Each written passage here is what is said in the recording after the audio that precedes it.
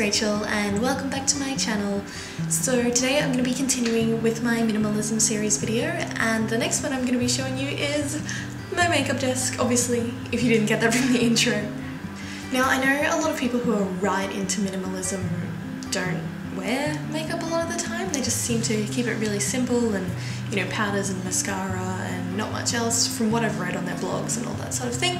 But I like to wear makeup, so I have to figure out how to store it and how to get rid of it when I have too much. Now recently I just did a little makeup cull where I got rid of some of the things that were old, some of the things I don't use anymore. I'll show you guys how I do that and then how I set up my storage, what I've been finding works best for me. If you enjoyed this video, I'd love if you would subscribe to my channel and give it a little thumbs up. It means so much to help get my channel out there. And let's jump into it. So I got these trestle legs from IKEA, and then this is just a flat wooden tabletop. You can get them from hardware stores. I don't want to make any mess on it, so I'm just going to put down some paper towel before I start sorting my makeup all over the desk. Now we're going to pull out everything. A lot of you guys will probably own a lot more than I do. I try to keep everything a bit pared back. If you're a makeup junkie, this video is probably not for you. This is about reducing your collection. So just go ahead and chuck everything onto the desk. Now I have these containers on my desk as well, one for bobby pins and the other one is just for cotton pads. So if I find any bobby pins, I'm just going to chuck them into that container as well. And now I'm going to pull out all my brushes and just pop them into a storage container that I got from IKEA. The containers is just a couple of dollars. You need to make sure that you've got one that's tall enough for your brushes as well, otherwise you will squish them. Okay, now you can see I'm going through and sorting out what I want to keep and what I don't. I had 3 mascaras, 2 of them were old and nearly empty, so I just got rid of those. I do not want that crazy purple shimmery powder anymore, so getting rid of that. And you're just going to go through and figure out, will you wear things again?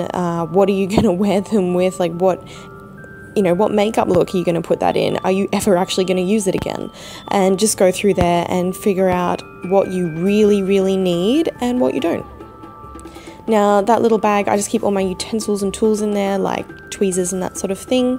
Now you're going to ask yourself, is it usable? So has the product gone off? Do you feel attractive when you wear it? And can you use it regularly? If you bought something for a Halloween costume once, probably not a good idea to keep it. You don't need it. Now this is what I managed to reduce my makeup collection down to, and I'm just going to go through with some disinfectant and clean everything because for some reason my makeup always gets dirty. Is that just me, or does that happen to everyone? There seems to be stuff always all over the containers. And look at that, that's my one lone nail polish. I have one nail polish colour. Oh, yeah, I hate painting my nails. And now I have another one of these round containers, and I pop all my round things in there, so like powders and bronzers, that sort of thing. I always tried to put them in normal containers, and I was like, hang on Rachel, they're round, put them in a round container. I don't know why I didn't think of this until a couple of weeks ago, but you know what, we have it now. Feel free to steal that idea.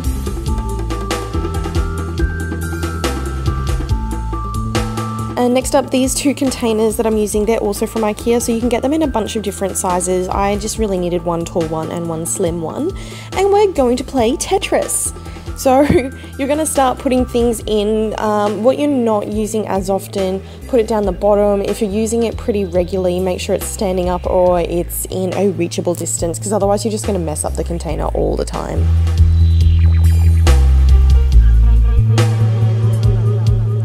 I find it's really relaxing to do this as well, like pull everything out and just reorganize it.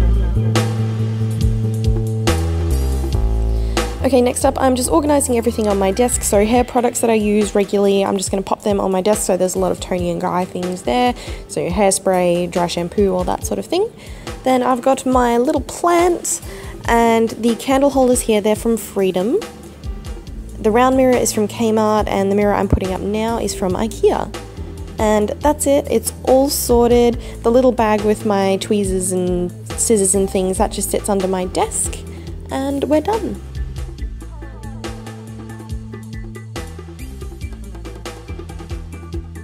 I know some of you are probably cringing about how much makeup I got rid of and the small size I managed to get it down to, but it just feels so much better. I find it really helps to only keep things that make you feel attractive and positive and just really good about yourself. That'll just make your day go easier, you'll feel a lot better inside, and that'll help you think better, and just, it's refreshing. Just hold on to things that feel good for you to keep. And that's what I try to do all the time when I'm culling my possessions. It was so good to finally do that to my makeup. I haven't done that in a really long time. Anyway, I hope you were able to get something out of this video, and thank you so much for watching. I'll see you next time. This berry coconut oat parfait.